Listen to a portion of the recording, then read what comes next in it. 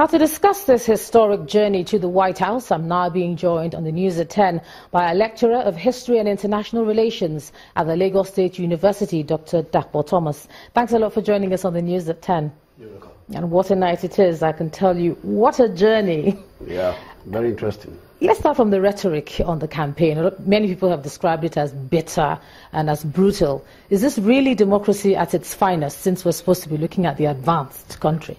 Well, I don't think the nuances and the insults and abuses coming from such political campaigns would diminish whatever value we attach to democracy, because what we call democracy is, also guarantees you the right to say whatever you like, but with some decency. You understand?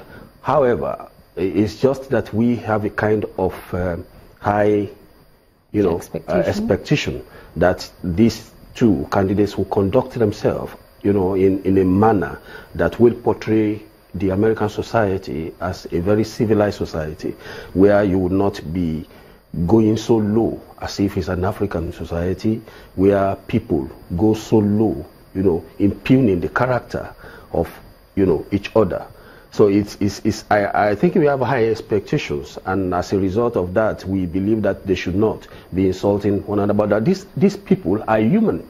They are telling us that they are humans at the end of the day. That's what the message that is out, that as human beings, we can do whatever we like, irrespective of the kind of values that we proclaim. But do you think the expectations are from our own side alone? Because looking at some of the things the Democrats have been saying, they're talking about the kind of rhetoric reducing the traditions and the values that the U.S. has been built upon, talking about maybe voter fraud and rigging even at this time. Do you see them actually uniting under a single candidate? I mean, uniting the two sides at the end of this? Yeah, well, this is the first time that it will come into the open that a particular candidate, a presidential candidate for that matter, will be talking about a rigged system.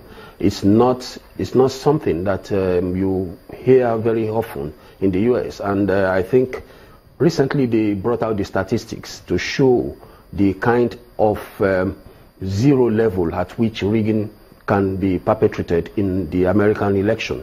So, but with what is happening now, there is no way they will close ranks at the end of the day, because business will have to continue. He will have to continue with his business if he loses, and Clinton will have to continue because she has said that she is going to unite the Democrats, the Republicans, and all Hispanics, maybe Latinos, and the Black Americans. Right. I mean, the Africans, Black Americans, and everybody. So they are going to close ranks at the end of the day. Okay, let's look at some of the battleground states where we're hoping to see how it's going to play out tomorrow. What do you think will be at play in states like Ohio, Florida, Colorado? Do you think it will be experience, gender, race, or rhetoric? What do you think will take the day? Well, so far I haven't seen anything that will disrupt or maybe discountenance, anything that would discountenance the variables that normally play out in such states.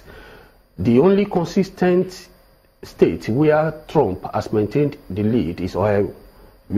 He's been leading for about 3-4 weeks now with 5 points in Ohio.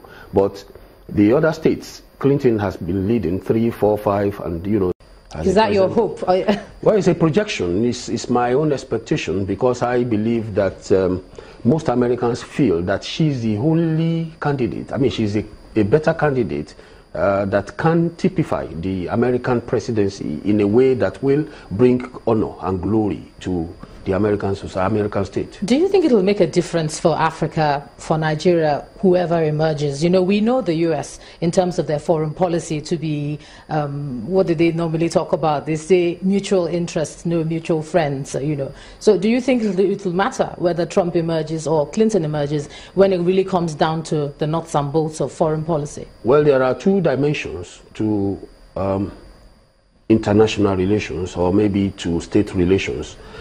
For instance, there is what you call institutionalized paradigm, institutionalized system, which is no matter who becomes the president of the nation, of the country, there are institutional mechanisms that will address what kind of relations that you must have with a particular continent or a particular country.